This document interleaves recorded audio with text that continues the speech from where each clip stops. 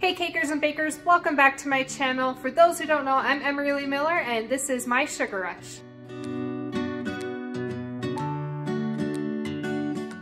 So today I want to talk about my cake decorating tool bag that I take with me on all of my cake deliveries. So when I went to cake school, they gave us this amazing school bag that I absolutely loved. It had a lot of sentimental value to it, and it was just so good for deliveries. And it was this nice satchel bag, and it had a tearaway bag when I wanted to just have a small bag with me. So about 2 years ago, what happened was I had that bag and it was stolen out of my car. Like, I was just distraught. I'm still not over it. I went to go find my cake decorating bag to look for a specific tool that I knew I left in there, and I couldn't find it anywhere. My husband came and joined me, and we were running around the house trying to find this bag at like probably 4 o'clock in the morning. It suddenly occurred to me that my bag was stolen. It was the only explanation for it. I must have left it in the car and it was gone, along with a cake stand. So I had to do the research to find a new bag. It had to be just as amazing as that bag, but actually there's a few things I was looking for in addition to that. And that's how I found the bartender bag. So the bartender bag is actually a product made by TILIT NYC. I hope I'm saying that right. And this is the bag. It is amazing. It is everything I was looking for and then some. It has a nice sturdy strap on top as well as a strap on the side, so you can carry it either way. Then it has these padded back straps, but these are removable and you can tuck the straps into the back of the bag.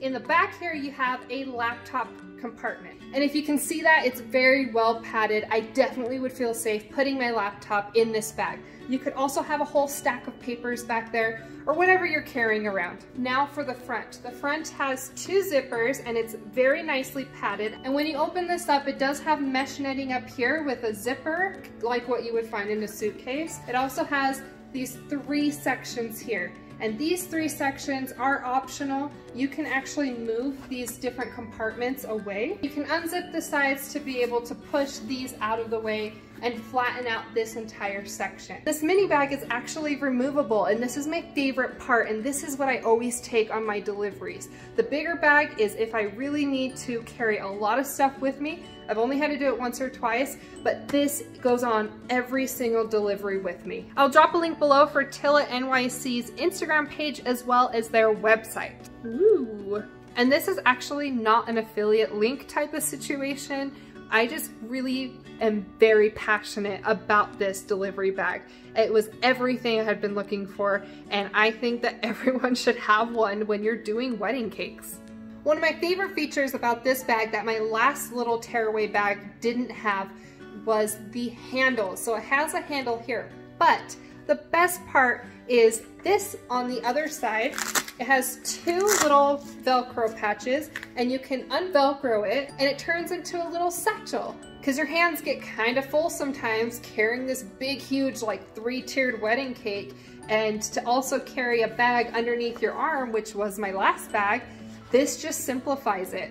I can throw it over my shoulder and it's nice and secure to my back. It doesn't swing around to the front because it's just super secure, and I'm able to just throw this on, grab the cake, and walk in the door. Now to the part of what I actually put in my cake delivery tool bag. So in this section here, I like to have my business cards. This is a great opportunity to network with clients. So always keep a stack of business cards in your bag at all times that you can easily reach in, grab it, and say, hey, thank you so much for your compliments. Please, if you know someone, give this away. Now for all my tools in here. Everything I need for my delivery fits perfectly. I love it so much. First of all, hair scrunchie. When you're working with food, put your hair up, please. I always keep a spool of white ribbon in my bag, as well as I also keep craft glue and corsage pins. So when I'm adding the ribbon to my drum, I just quickly run along the sides of the drum with my glue. I add the ribbon, I cut it down, and I use a corsage pin to pin it in the back. Obviously scissors in case you need to cut anything while you're at the venue, like the ribbon. These are floral scissors that easily cut into flower stems so that when you're arranging flowers on the cake, you can easily cut everything up, cut down the stems, wrap them, put them on the cake. Then there's the needle nose pliers. So these pliers have a grip on the inside of them, if you can see that. And it also has wire cutters right here inside of the needle nose pliers. And this is so I can take the floral wire that's also in my bag and I can loop it like this, and you can actually stick it down into the center of your flowers if your stems are too short to be able to stick the flower in the cake. Then of course, to actually avoid sticking flowers directly in your cake, there are boba tea straws. So this is so I can easily cut them down, stick them into my cake, stick the flowers in there, and it's not directly touching the cake itself. I don't know if you guys know this, but actually some flowers are poisonous. Like baby's breath and hydrangeas, those are actually poisonous and should not touch your cake directly. You could make your customers sick. I just remembered another use for the straws is there have been just a few times where I go to deliver the cake and they're like, hey, surprise, there's a cake topper going on this cake. And it's like this big heavy topper that they expect to sit on that cake for hours. So a quick easy solution is to stick straws in the top of the cake, cut them down, and then place this heavy topper on top of those straws. That way the big heavy topper won't eventually sink into your cake and destroy it. Of course, non-latex gloves in case for whatever reason I feel it's necessary to touch some parts of the cake to make some adjustments. Maybe it's too heavy and I have to stack it on site. I'll put the gloves on because some venues, you'll be surprised, don't have anywhere for you to wash your hands, or you have to go wash your hands in the bathroom. And that's just disgusting to me, to go to the bathroom, wash my hands, and come back and touch the cake.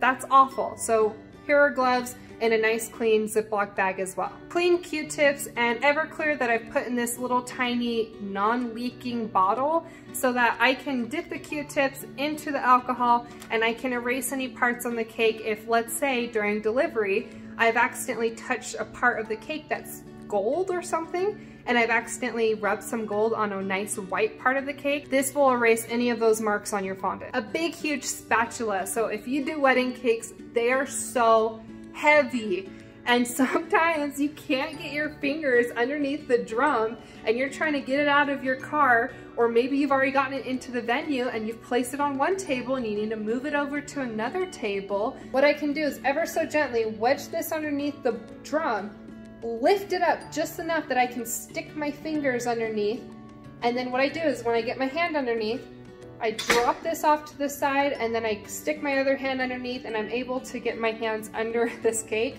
and lift it up. Little offset spatula as well as a bag of buttercream if it's a buttercream cake and I need to fix any issues that happen during transit. Then you can use your little bag of buttercream to maybe fill in some dents that happen, and then you can smooth it out with your spatula. Big huge tweezers with a grip on the inside. This is so if I'm trying to stick flowers into a cake and the flowers are super delicate and I'm trying to stuff it into this cake even further, and maybe the cake is still cold and it doesn't want to go in, so you can go in from behind without accidentally touching your cake with your hand, because you know, these stubby little sausages, and you can get behind those delicate little petals. You can grip it with your tweezers and be able to push it deeper into the cake, into that straw. Okay, this is super important as well. So pieces of cardboard that I've actually cut from regular cake boxes. They're super thin, and I just keep a little stack of these. Here's the reason why, and I'm sure if you've done cake deliveries, this has happened to you, where you go to set the cake down and the cake table is too wobbly. It is not a stable table, and that is so frustrating. So my solution to quickly fix it is I keep a stack of these on hand, and I will take pieces of cardboard, however many it takes, sometimes just one, sometimes it takes multiples, bend it in half, and you stick it underneath one of the legs of the tables and it will keep it from wobbling. It's a quick, easy fix to get in and out as fast as possible. Then I keep a paring knife just in case. I don't know, I just like to have it in my bag. Last but not least, floral tape. And this is so that I can wrap flowers together and be able to create a beautiful arrangement on my cake. I would love to know what you guys keep in your cake delivery bag. Is there anything you think that I missed that is super essential to a cake delivery repair toolkit? Obviously, depending on what cake I'm delivering, sometimes I have to throw in special items specifically for that cake. Don't forget to like, and especially don't forget to subscribe to my videos for more delicious content coming your way. And while you're here, why don't you go check out some of these other videos. Thanks, bye!